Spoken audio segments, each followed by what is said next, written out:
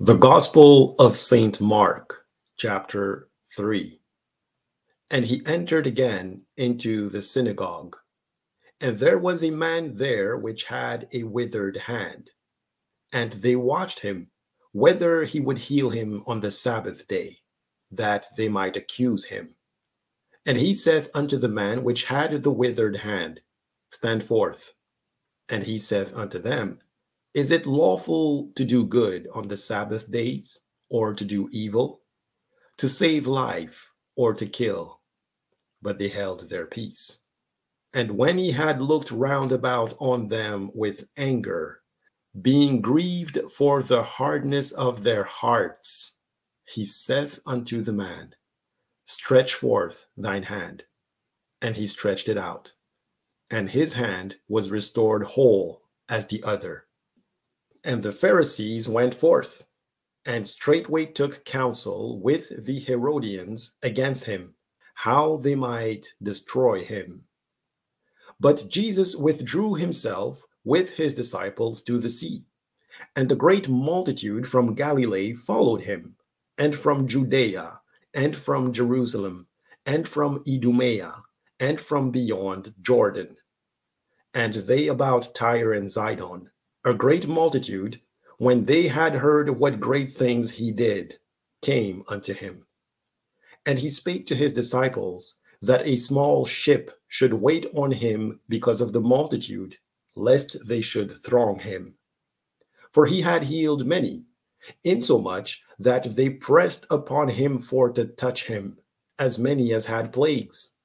And unclean spirits, when they saw him, fell down before him, and cried, saying, Thou art the Son of God. And he straitly charged them that they should not make him known. And he goeth up into a mountain, and calleth unto him whom he would. And they came unto him.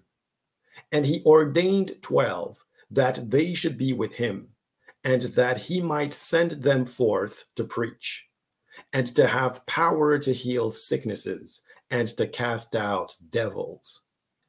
And Simon he surnamed Peter, and James the son of Zebedee, and John the brother of James, and he surnamed them Boanerges, which is the sons of thunder, and Andrew, and Philip, and Bartholomew, and Matthew, and Thomas, and James the son of Alphaeus, and Thaddeus, and Simon the Canaanite, and Judas Iscariot, which also betrayed him.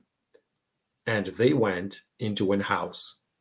And the multitude cometh together again, so that they could not so much as eat bread. And when his friends heard of it, they went out to lay hold on him, for they said, He is beside himself.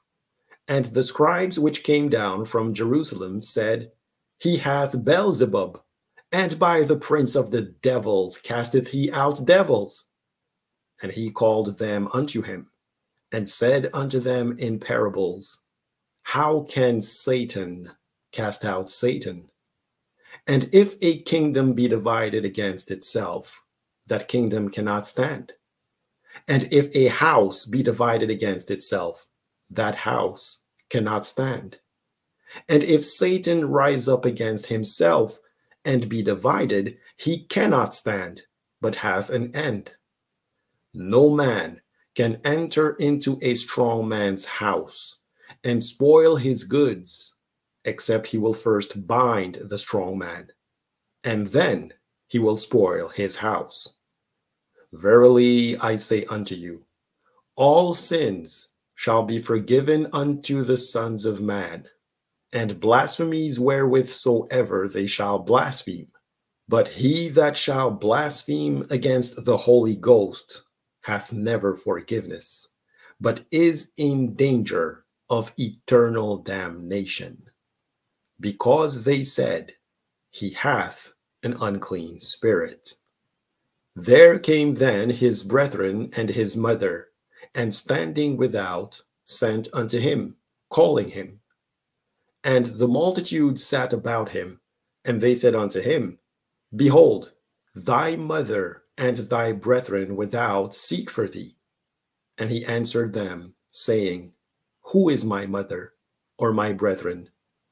And he looked round about on them which sat about him, and said, Behold, my mother and my brethren. For whosoever shall do the will of God, the same is my brother, and my sister, and mother.